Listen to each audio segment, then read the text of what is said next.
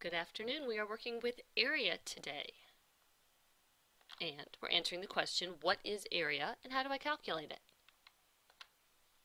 Well, area is the space covered by something that has two dimensions, length and width.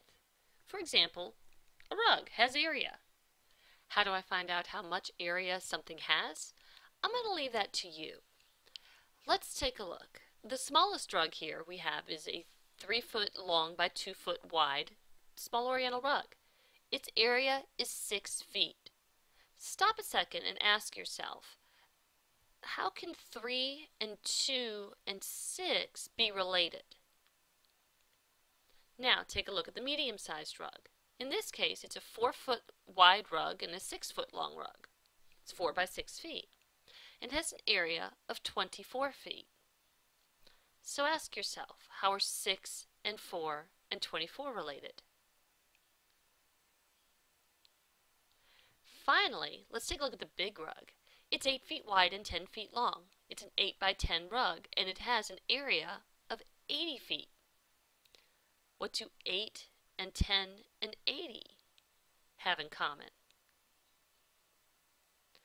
Well, you've probably guessed by now that 3 times 2 is 6, and 6 times 4 is 24, and 10 times 8 is 80, and that we calculate area by multiplying one side times the side next to it. And there it is. Area of a square rectangle is found by multiplying one side times another side that it touches. You can't do the side across from it. It's got to be touching.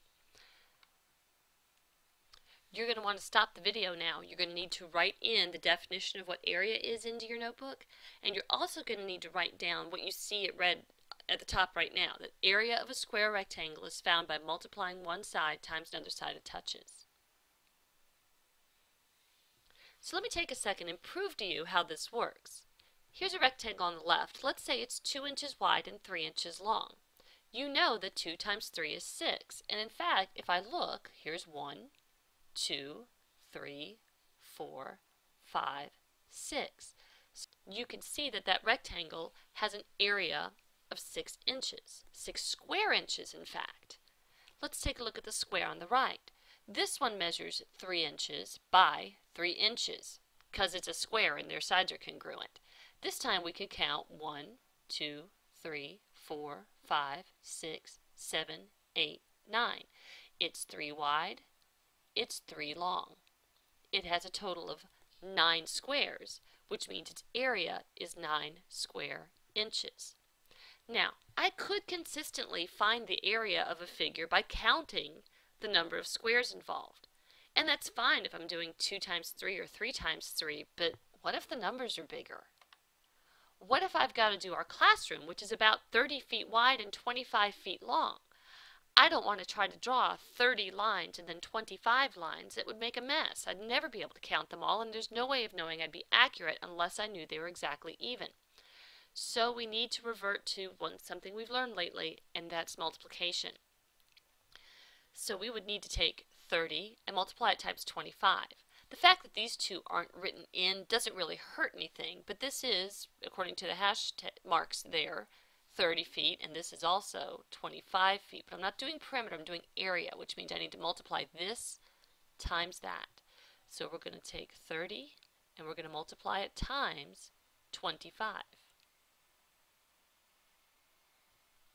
I've done my first row. 5 times 0 is 0, and 5 times 3 is 15. Next, we'll drop our 0 because we're multiplying by 20, not by 2. 2 times 0 is 0, and 2 times 3 is 6. Add them up, and you will see very quickly that this rectangle, or our classroom, has an area of 750. 750 what? 750 feet squared. So here's one for you to try in your notebook. Caitlyn's bedroom is being redone. She's getting fresh carpet. If her room is 15 feet wide and 18 feet long, how much carpet will be needed? Go ahead and stop the video, work this problem in your notebook, and then we'll check it. Well, if her room is a rectangle, And that's a very poorly drawn one, but you get the idea. It doesn't have to be artwork. The long side is 18, the short side is 15. Again, I don't want to try drawing 18 lines in here, or 15 that way. That would be crazy. I know how to multiply. I'm going to take 18, I'm going to multiply it times 15. Now, if you didn't do this in your notebook the right way this time, that's okay. But go ahead and add this into that.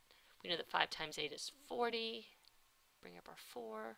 5 times 1 is 5. 5 plus 4 is 9. Cross that out because it's in the way. We're not multiplying by 1. We're multiplying by 10. So I'm putting my 0 there.